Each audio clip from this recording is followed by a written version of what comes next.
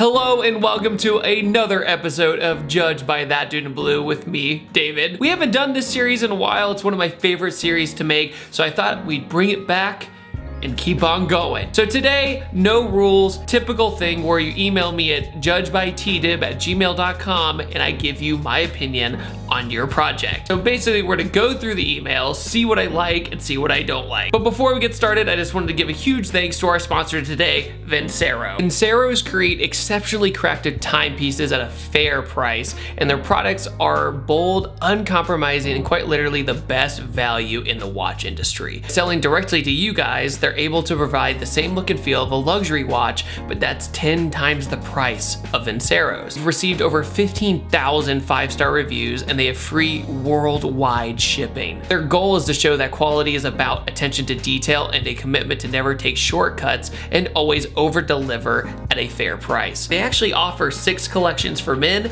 and 4 collections for women. Vincero wants to inspire as many people as possible to elevate their game, and they want it to be a daily reminder to never stop and never settle. Vincero is here to make you feel unstoppable, and it makes you feel and look good when you're walking down the street. I've already gotten several compliments about my watch, and yeah, it feels pretty good. So make sure to check out the link in the description below and use the code BLUE for 15% off an entire order with free worldwide shipping. And find the watch that helps you take on your day. Hi, my name is Brody, I'm 15 and I'm from New Zealand. This is my rotary KE30 project. I have a 12A rotary and some work Eclipse 01s to put on the car, and I hope you read this. Well, good news for you today, Brody. I'm reading it. So we're gonna take, okay, wheels are kind of interesting. I've always been on the fence about the cross kind of shaped wheels. I mean, it's not as bad as like SN95 3 spokes or anything like that, but the Eclipse look pretty good. But let's look at the oh, it's one of those Corollas. Okay, I don't really see them that often, but it makes me think of an event I go to almost every year called World Cup Finals. It's import versus domestic, and people from Puerto Rico will ship their cars all the way to Maryland and drag race us. So it's almost like mainland versus Puerto Rico, which is super cool. It's so cool to see the rotaries in these kind of cars because they're so light, and I've seen these things run crazy fast quarter-mile times. I'm talking like under 8 seconds at times. But very cool, Brody. Thank you so much for sending in all the way from New Zealand. This is from Robin. Hi, David. I'm 17 years old. I'm from Estonia, and this is my Lada 2101. I needed a lot of work, but luckily the body of the car didn't have a lot of rust. So ready for racing this summer. Sorry if my English is not great. Okay, let's take a look at this. Oh wow, they really did start with nothing. So let's, oh, okay. So they went from this to this to, whoa. They did the underbody too? Like did they flipped it over and cleaned everything up? Wow. And it's so weird to think as car people that we're kind of like in our own little worlds in the United States, right? We're kind of allowed to modify, even though on paper we're not supposed to, but we do it anyway, and it's not very enforced. But you think about around the world, all these people trying their very best with what resources they have and what country they're from to do what we do, which is incredible. I just love that about the car community, that it's universal. And you can see that they went from this to this. I mean, that's ridiculous. I mean, that's pretty incredible that it's all in their garage too, which is really dope. Oh man, that's really bad. Like, if I saw that for sale, I wouldn't touch that with a 10-foot pole. So Robin, that's impressive. Hello, dude in blue. Oh, there's a hair in front of my face. Hold on. Hello, dude in blue. I drive a 1988 300ZX Turbo. The car was purchased in 2015. It was a long process, and here are some pics. Do a review because the Z31 is totally forgotten. So the Z31, I've had a lot of opportunities to do, but a lot of the times they break down or they're kind of far away. So it's just more of a scheduling thing. The Z31 300ZX, you can definitely tell is the granddad of the next one, the Z32, which is one of my favorite cars I've driven from Japan in this era. And the 300ZX is really cool because it really did show leaps and bounds in Japan's technology. When you get inside the Z32 especially, you see the gauge pods and everything. It feels very spaceship-like inside, and it does not feel of its era at all. Dan too says, my 1985 Subaru Brumby. What's the Brumby? Is that Oh, it's a Brat. Okay, it's essentially a Subaru Brat. I don't know a lot about these weird one-off cars Subaru did. I did drive the Vivio, which was super cool, but I never have seen a Brat in person, I don't think ever. But it's so interesting seeing a dirt bike in the back, but the car itself looks like it's in really good shape and it's in its natural territory. Oh wait, he's got a video, hold on. Crispy, hold on.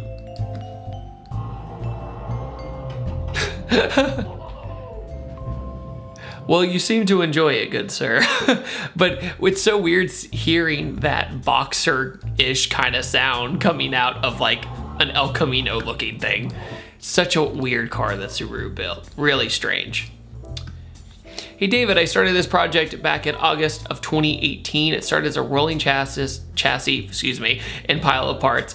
I've never worked or built any cars before, so it's a first, but it isn't turning out too bad. My goal is to have it road legal here in Norway. God, the amount of people we're getting globally now is so cool. So, you know, let's look at a 240 or a 200, excuse me, in Norway. Oh, you can definitely tell with the language right here. That's really cool. Reparjan Pagar. I have no idea how to say that. Wow, this like brings me back to when I started my first 240 project. Oh my God though, look at his engine bay setup though. It looks really nice. Interior looks decent, no cracks on the dash. I think it's because it's so cloudy there in Norway all the time. Because it's usually just sun baking on the plastic. But no, wow, what a long way that thing came. Like from the pictures before all the way to here. He's got a video and it's on Google Drive, so I can just play it. Let's see what he did. Oh, it wants to live. Oh, he has the glow shift gauges too. I have those in my car. It wants to run. It's got oil pressure. It's got all that. Dude, wait. Look at that man's beard. Is that a beard? Been watching your videos for a while, really hoping to make it into one and get your opinion, critique away. All right, so 1987 Camaro LT 355 swap.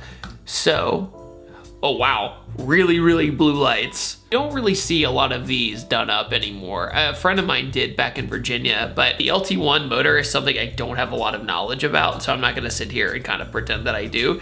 Most people just told me if you have the opportunity to choose LT over LS, you choose LS, and that's kind of a nutshell opinion, and I know that's not fair to Chevy people, so I apologize. But the car itself looks like it's in very good condition. It doesn't look like it's been very beat up, and you don't see a lot of them with good paint like that pretty much ever. But look at that, it's like bone stock. Quick story about a Bel Air. One time I was driving down the street and my friend Zach was with me. You might remember Zach with the blue hatch.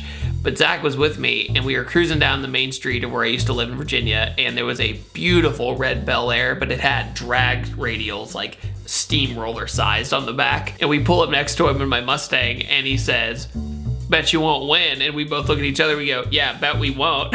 So he just nails it, goes all the way down the street, burning rubber all the way down the street. Pull up next to him, you know, giant blower on it, huge engine. And he was like, "I've had it since I was 16 years old," and he never got rid of it. The Bel Air seems like it's one of those cars that people just never get rid of if it's in their family. Very pretty though. My name is Rong, and these are my two daily drivers. First is my 1977 F-150. Look at that. So when it comes to trucks, I'm not very educated either, but trucks are one of those things I've noticed that whenever I do a video on a truck, people love it. People love trucks, especially in the United States, and that thing is absolutely beautiful. I would drive that. It looks awesome. Oh, and then you got the classic SN95 New Edge, and that looks, oh, it's a Mach 1, excuse me. And this Mach 1 looks freaking great, because if you notice, they had the floating pony emblem in the grill, and then they had this chin spoiler right here, front splitter, whatever you want to call it. However, I did that grill and that chin splitter on my normal Mustang GT. I guess you could call me a poser. By Daniel N14 Pulsar is my current daily. It has SR18DE and 5-speed. Pulsar is a car that I've always wanted to drive. The Pulsar GT IR, I believe it's called, with the SR20 and all-wheel drive. He had this riced out Integra, and then he converted it back to not being riced out. So that's pretty cool. He went from this to this. And the interior looks freaking flawless. I love the wheel. Nice choice of wheel, nice interior. There's the block and there's the Pulsar. Wow, I didn't realize how different the normal Pulsar looked from the GTI-R. Hey David, I'm a big fan of yours. Here are my dad's cars because I'm only 14 and can't drive a car yet. Malaysian hatchback called the Perodua Axia, which is riced. This is a 2016 model. It's the first eco car for the company. Let's look at it. Okay, I've never seen one of these before. Oh, the Optimus Prime. No. Oh, they zoomed in on it. God dang it.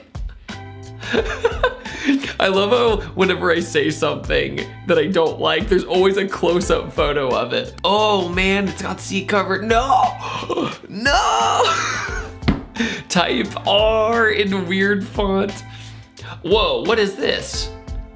That's cool. Wait, look. This is I also included some pictures of our other cars. It's a Morris Minor 1000, which is my grandpa's car, and a BMC Mini Moke. That is cool. Sorry, you can't review these cars because these cars are in a tropical island called Sri Lanka. I'm butchering pronunciation today, I'm so sorry. Why does he have, oh, okay, because it's a Toyota, he put Lexus badges on it? What are you doing? Come on, I understand where you're going with this, but would you put an infinity symbol on a 350Z? Okay, I see where you're going for. You're going for white and blue all the way around. That looks like a less modern version of my friend CJ's Corvette. Sorry, CJ. Tell me what you think, bro, instead, if I'm riced out or not. And yes, my car is boosted. All right, so let's look. Scion TC with an intercooler. I mean, he's got tire lettering. He's got these little over fenders here. The wing, I think, is a little much. I personally wouldn't have a wing that tall on the TC. I think maybe a duckbill right here would be kind of nice, but I personally wouldn't have that giant wing, but to each their own. It seems like it's the kind of trend right now to do the big spoiler. But the over fenders could be worse, honestly. They could be they could be done just awful, but those don't look too bad. And if they're for fitment, I understand. But this trim piece right here isn't too bad. It looks like you kind of retrofitted something, but the actual display of the car, oh no, you were so close. I cannot tell if that hood vent is functional or not. If it's functional, I mean, why not? But I don't really like how it looks personally, but the fact that you're boosted almost saves your entire car, in my opinion. But that's just me. Thank you so much, Isaac, for sending that in. Guys, I finally found the perfect car to describe the Dirty South. This. He's got the Confederate flag. He's got, you know what? I was gonna say even to non-car people, but to all car people around the world. Menace to society, for sure. Straight pipe, no performance mods, just pure rice redneck. Well, the good thing is you own it, so I'm not even mad. From Blake, a little rice a day makes the pain go away. This is my 2002 Honda Accord stock F23 with, of course, ricer mods. eBay cold air header, Megan test pipe, okay. Okay, the front fender is a different color from the rest of the car. We're on a good start. Oh, the whole front bumper is, okay. So what was your motivation to just do the front this color and not kind of keep going? That's what I've always wondered when people do mismatched panels. Not so much it's, oh, I'm on a budget and I can't afford to change the rest of the car. I understand that, but you already did the first part of the car, so why not keep going? Oh, that's how it started. Okay. You even had the purple lugs before you started everything else. You're just like, it's okay. First mod, gonna be awesome. Okay, well, it's definitely transformed. I will say that. Do the rest of their car. Oh my God, that light bar. It's so funny when I do these Judged by That Dude Blues, I always like go into it and I start, and then the more I stare at it, I'm like, oh my God, I noticed something else and then something else, but that light bar is ridiculous.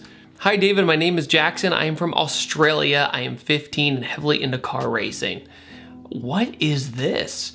Okay, so this is a 76 Chrysler Galant and an 07 Ford Focus XR5 Turbo, or the ST. 76 Chrysler GT Galant is going to be my daily driver. It's now been registered since I've taken photos.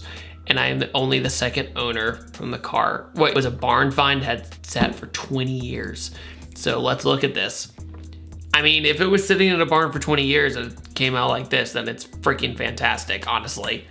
I can see that there's a little bit of right here, that's signs of sitting a while, but I was so jealous of other countries getting the Ford Focus RS with the Volvo engine in it, and also this one, because I would love to have the one with the Volvo engine in it, because that was such an interesting car. But the XR5 Turbo was still a very cool car. I will say though, anybody who sends in emails from Australia, I salute you, because your modified car laws are absolutely ridiculous and borderline oppressive. Hello, my name is Anton and I am from Sweden. This is my daily and fun car. It's a Saab 9-3 Vector from 2003 with a Garrett turbo on it. Oh, look at that. I mean, that thing's clean. I love the fighter jet picture. That's a great picture though. You know, you don't see that car here in the States that often done up like this. I mean, it's very tasteful. It looks very nice. The aero in the car, the side skirts, the bumpers, the lips, all that kind of stuff. He really nailed it. I mean, I like that. You know, you don't see a lot of Saabs here that you're like, wow, I want to drive that, to somebody who drives something normal, if that makes sense. Like the normal car community standards are like the muscle cars and the imports and stuff like that. But you don't hear about a lot of people doing really fast or really clean looking Saabs anymore, because parts are hard to find as well. Thanks for sending that in. That was really cool. Hey mate, love your videos, recently subscribed. I'm from Western Australia and I've just finished converting, building, and restoring this Land Rover. Did it in just over a year. Okay, so that must be when I got it. Okay. Oh my God, look at the difference. That's so cool. Whenever I think Land Rover, I think Australia, because I think of the outback and off-roading and all that kind of stuff, excuse me. But no, that thing is so cool. What's the rest of the story? It has a fully reconditioned 3.9 liter V8, which we rebuilt ourselves with a stage 2 cam and Holley carburetor. Few bits of finish, but what do you think so far? Honestly, like I said before, really cool. Thanks for sending that in. Sadly, I don't like to boast about my car because it's a classic key example of the GTR generation. I hope you like it. The R33, okay, what is your guys' opinion about the R33? I think that's gonna be the subject of today's comment section. The R33 personally, like this one with the kind of diffuser bumper you see right here, I love it. I absolutely adore the R33, but most people seem to go, no, the R32 or the R34 is a way better looking car, and I think it looks great. I don't know. I think it's of its era. I think it's of its time. I do believe that the R32 is more timeless than the R33. I could totally admit that. Same with the R34. That car, style-wise, I don't think is ever gonna go out of style. 33 is kind of the wild card because a lot of people say it's a nicer Zinky 240 up front, which I totally get why people say that. This is my 2012 Hyundai Accent, AKA the little accent that could. All right, so let's take a gander. Oh my God, he's got a toe strap and everything. Oh yeah, I forgot that Ontario has front plate law. Man, I don't miss that from Virginia. I mean, the toe strap and everything is interesting. I wish I could see some more of the back of the car, but your wheels on the side, everything kind of matches and goes together. The banner doesn't look tacky. That all looks nice. And hey, look at the bright side. If you ever want to track it and get stuck in a ditch, you'll be just fine. The little accent that could. Thank you, Nick. Car dude, I am a car dude from Norway. Love your content. Good work, dude. I got 2 cards. Judge them, please. That is a beautiful Volkswagen though. God, that looks good. You can tell kind of the extended body lines right here, and the color choices. Gold wheels, in my opinion, are really hard to pull off, but he pulled them off on this car because of the contrast of the green. And then G-Wagon. I did a review of one of these and I did not think it was worth how much it was. I do think it's a great off-roading vehicle, and we also did the fun bridge thing over in California, which was really interesting to show the capabilities of its off-roading. But when it comes to like just driving around town and stuff, you can find an SUV just as nice. Honestly, I think for much cheaper. But maybe that's just me. I don't know. Oh, we got a Crown Vic. Okay, Crown Vics, dude, super underrated. I feel like more people should take advantage of the auctions with Crown Vics because you could turn them into track toys for nearly dirt cheap. You know, after we did the $1,000 BMW drift car, I really am a believer of budget track builds. You can totally do it. And the Crown Vic has a V8 in it. It's not the best V8 in the world, but it has a V8 in it, and it's a sturdy V8 in it. And they'll run forever if you take care of them. And this does not look too bad. I like it. I've actually seen some people turbo them and put nitrous in them before. Oh, look, he got an award. That's pretty cool. All right, you guys, what do you think about some of the cars we looked at today? What was your favorite one? Because I can't wait to keep doing this again. The R33 is definitely up there on today's list, but some of the cars from overseas, those are really cool to me because of how exotic they feel to me because they're not here. I guess that makes sense to somebody, okay? But thank you guys so much for watching this video. I upload every Tuesday, Thursday, and Saturday, and I will see you guys next time.